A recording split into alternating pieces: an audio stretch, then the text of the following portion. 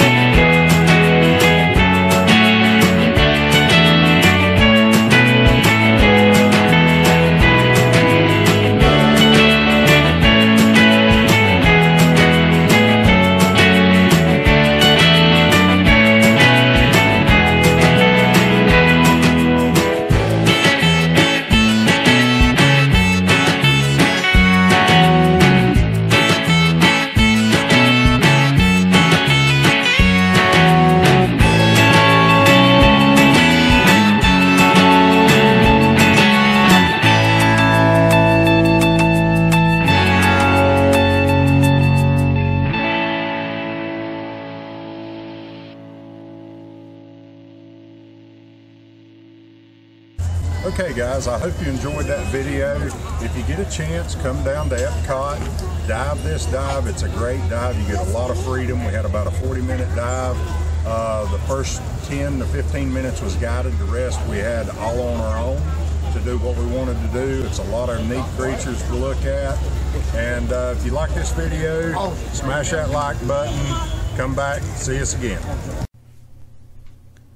Guys, we really appreciate you watching our videos. If you liked it, make sure to give us a big thumbs up. If you're not a subscriber, simply hit that subscriber button for us and make sure you hit the little bell to turn on all notifications.